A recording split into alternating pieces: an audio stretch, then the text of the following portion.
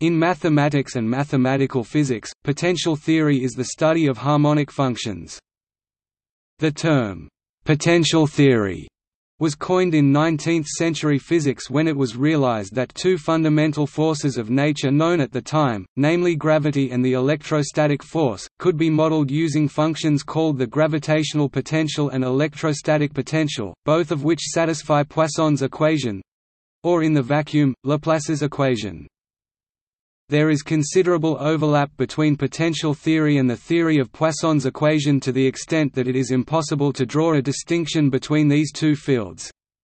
The difference is more one of emphasis than subject matter and rests on the following distinction: potential theory focuses on the properties of the functions as opposed to the properties of the equation.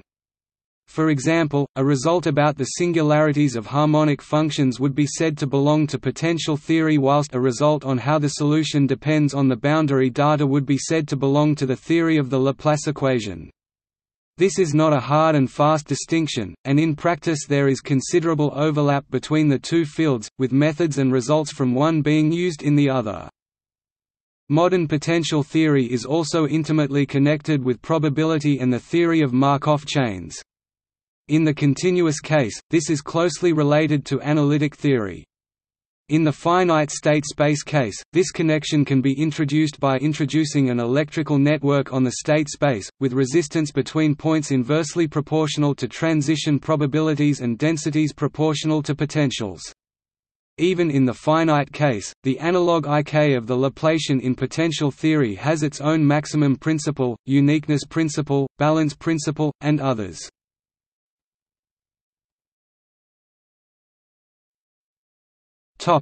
Symmetry.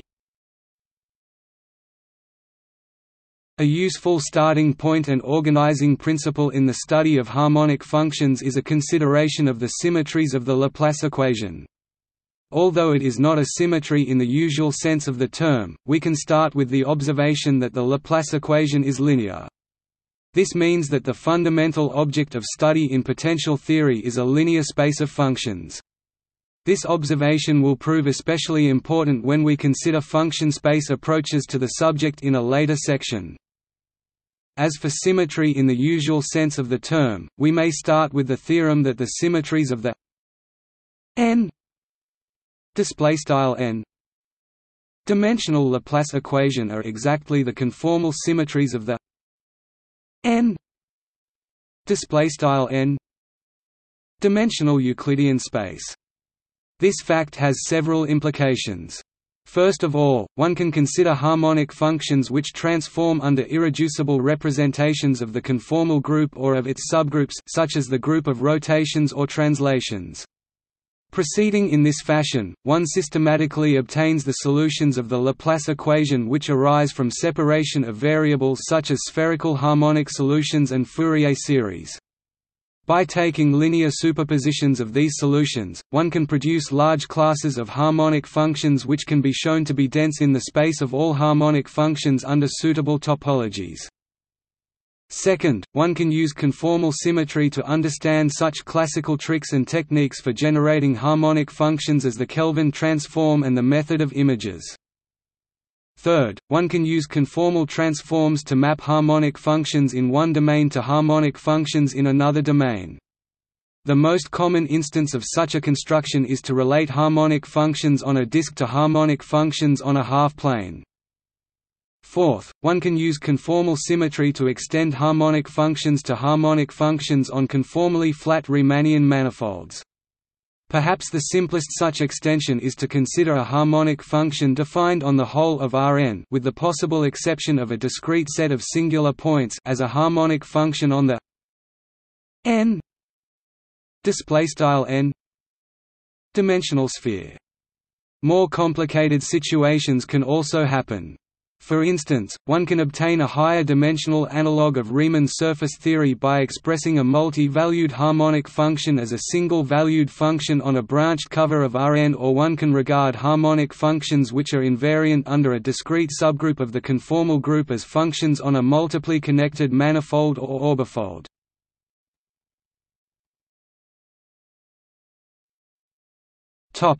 Two dimensions.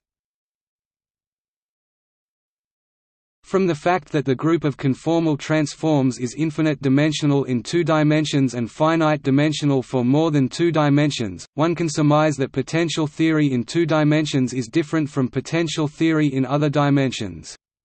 This is correct and, in fact, when one realizes that any 2-dimensional harmonic function is the real part of a complex analytic function, one sees that the subject of 2-dimensional potential theory is substantially the same as that of complex analysis.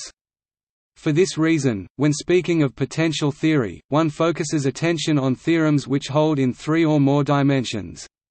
In this connection, a surprising fact is that many results and concepts originally discovered in complex analysis, such as Schwarz's theorem, Morera's theorem, the Weierstrass-Casarati theorem, Laurent series, and the classification of singularities as removable, poles and essential singularities, generalized to results on harmonic functions in any dimension.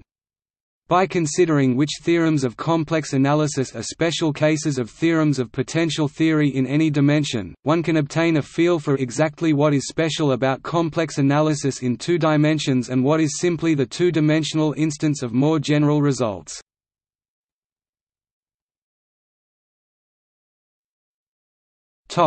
Local behavior. An important topic in potential theory is the study of the local behavior of harmonic functions. Perhaps the most fundamental theorem about local behavior is the regularity theorem for Laplace's equation, which states that harmonic functions are analytic. There are results which describe the local structure of level sets of harmonic functions. There is Boch's theorem, which characterizes the behavior of isolated singularities of positive harmonic functions. As alluded to in the last section, one can classify the isolated singularities of harmonic functions as removable singularities, poles, and essential singularities.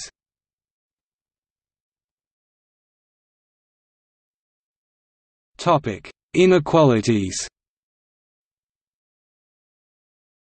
A fruitful approach to the study of harmonic functions is the consideration of inequalities they satisfy. Perhaps the most basic such inequality, from which most other inequalities may be derived, is the maximum principle. Another important result is Liouville's theorem, which states the only bounded harmonic functions defined on the whole of Rn are, in fact, constant functions. In addition to these basic inequalities, one has Harnack's inequality, which states that positive harmonic functions on bounded domains are roughly constant. One important use of these inequalities is to prove convergence of families of harmonic functions or subharmonic functions, see Harnack's theorem. These convergence theorems are used to prove the existence of harmonic functions with particular properties.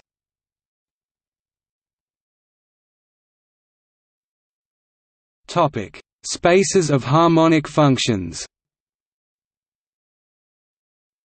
Since the Laplace equation is linear, the set of harmonic functions defined on a given domain is, in fact, a vector space.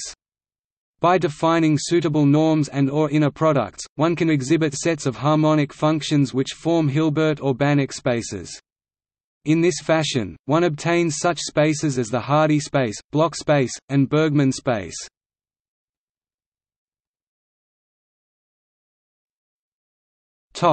See also: